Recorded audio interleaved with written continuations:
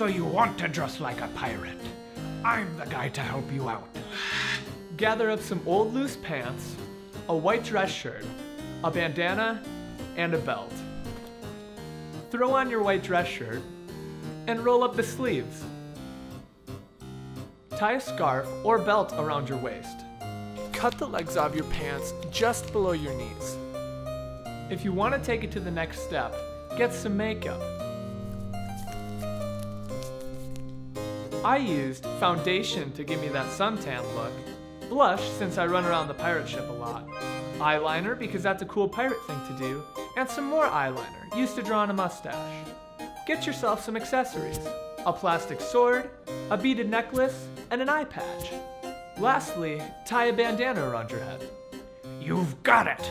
You're the best swashbuckler around.